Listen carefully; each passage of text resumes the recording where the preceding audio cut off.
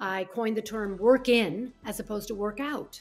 Oh, yeah, I did too. I didn't even know you even knew that. Well, you did you? Yeah, it's in my book, How to Eat, Move, and Be Healthy. I wrote that book, and I published it in 2004, and that's where I shared the work in concept. But I was writing it for 3 years, but I studied with Master Fong Ha because I was trying to find a way to get people to understand the importance of cultivating life force energy instead of burning themselves out with exercise all the time.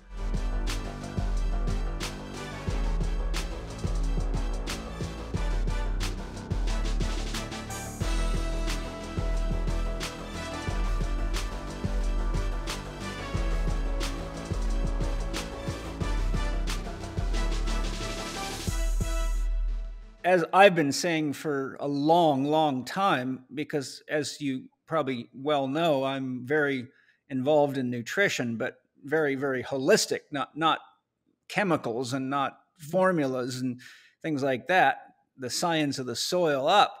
And I've been lecturing on the fact that we've been having a problem with fit, sick people, And I coined the term the fit sick person probably 25 years ago and said, just because you look good in the mirror doesn't mean you're healthy on the inside. And so I think that's very important. I'd love to hear just a sort of an encapsulation of your philosophy towards fitness training. I mean, obviously you're into nutrition and you're into fitness and it's your life. But if you had to give a statement of what your philosophy is, what would your philosophy towards fitness, training, exercise, and health as a general way of relating it to somebody be? Well, thank you for that question. That's a wonderful question. And at 61 years old, been there, seen that, done this. And when Bruce and I created our program, our nonprofit, One Day to Wellness, we really looked at what are people doing globally that's creating wellness. It's not going to the gym and working out for an hour. It's really living every moment the best that you can. And Yes. that means feeling, moving, incorporating, just being. So I advocate moving throughout the day. I coined the term work in as opposed to work out. Oh, yeah, I did too. I didn't even know you even knew that. Well, you did you? Yeah, it's in my book, How to Eat, Move, and Be Healthy. I wrote that book, and I published it in 2004, and that's where I shared the work in concept. But I was writing it for 3 years, but I studied with Master Fong Ha because I was trying to find a way to get people to understand the importance of cultivating life force energy instead of burning themselves out with exercise all the time. So I spent time with a true master of Tai Chi, studied Tai Chi, got trained in medical Qigong, and I came up with the concept of working in, and I didn't even know you'd ever use that term. That's wild. Yep. So I lead a workshop at conferences called Creating the Work In, because as a trainer, you can only meet with your students maybe 2 to 3 hours a week. Right. And then what do they do the rest of the time? And what happens is they get this licensing effect that we know what that is. It is, oh, I did a great thing, so now I can go out and do not such a great thing, right? Right, yeah. So I can go eat whatever I want. And if we as the trainer don't instill, this was a great start, but what you do now going forward with the rest of your day makes a huge difference. So I have I have a pack of cards called Seeds of Change cards.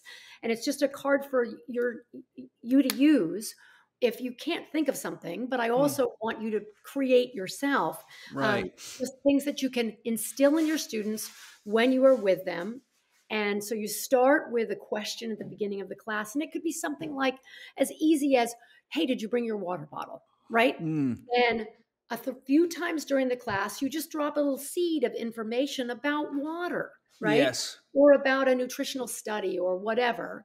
And you're not going out of your lane of practice, your scope of practice, you're staying within. You're just saying, citing a research study or posing a question. And then at the end of the class, you say, you know what? We're going to have a challenge. I want us all to drink a little more water throughout our time until I see you next time.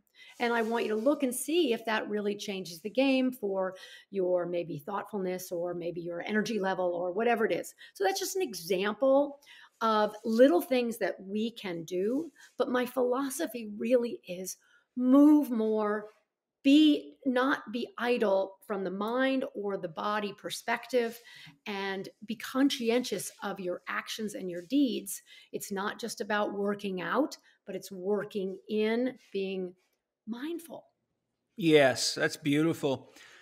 How have your consumer and professional views, attitudes, and trends, or how have you seen consumer and professional views, attitudes, and trends changed or not changed over the time you've been in the industry? Because you and I have both been in the industry a long time. And what I didn't sell you, and you probably don't know, is I actually entered into this industry by being an aerobics instructor as Oh, well. no, I think I knew that. Yeah, Yes. it was like when I was a kid, I was actually a fighter. I was a boxer, but I kept going to this gym where they had aerobics because it was great conditioning for my boxing. And quite often the instructor would just not show up. So I would just take the class over. And then they finally just said, well, you can teach this. Why don't you just keep teaching it? And so that was my kind of my entry into actually teaching fitness was an aerobics studio. But because we've both been around for a long time, I mean, I've been practicing professionally since January 1984 as a professional. I started off as the trainer of the Army boxing team, but my point is that we've both been around to see a lot of things come and go.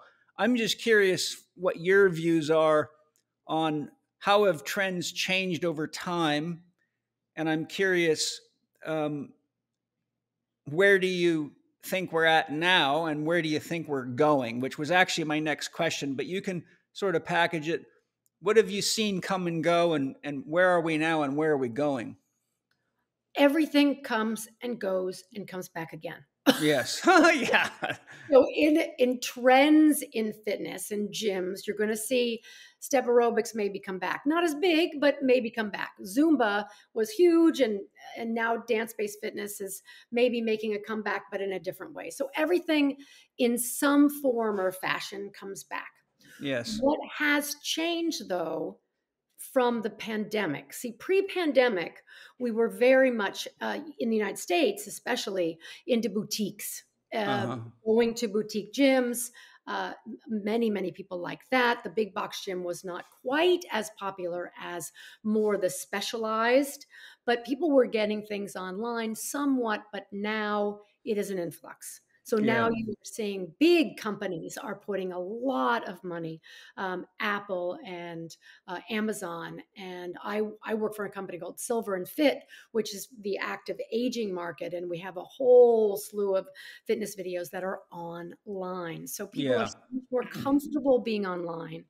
And so from that perspective, we've got hybrids coming on, especially with the conferences too. Conferences now are not fully back into the mode that they were pre-pandemic. Mm-hmm. I think that we're going to continue to see that. That there are options for people. It's much easier for somebody to wake up, not have to put on a fitness outfit and go right in front of their computer and do a workout. Yeah. Now, on the flip side, there is a huge number of people that need that in-person experience. Yes. Mm-hmm. You have to. That's like concerts will never go away because Yes. concert experience, that just life-changing aspect of being motivated by someone else in person Yes. is something pretty incredible. And because of the pandemic, Mm-hmm. we need that even more now than ever before. We need that contact, that physical contact. So I think where we are going is definitely a hybrid thereof. There are people that never thought they would be online that are now online. There are people that never thought they wanted to go to a gym, but because of the isolation, now they do. Yes. But there's a younger generation that's coming up, and I'll talk specifically about the fitness industry. And this pains me, but they're not learning how to teach. Because Right. there's so many pre-programmed choreography opportunities like Les Mills. And I'm not saying that, I'm not saying they're bad. I'm just saying that I I would love to be able to be in front of a group of people. And this is why I teach at conferences, because I want to teach people how to teach, not Right. just teach people how to follow me, but teach Right. people how to think for themselves and create for themselves. And Yes. that I don't want us to lose that. But I think that with some of the things that we are offering out there in the fitness industry now, we are losing that sense of creativity.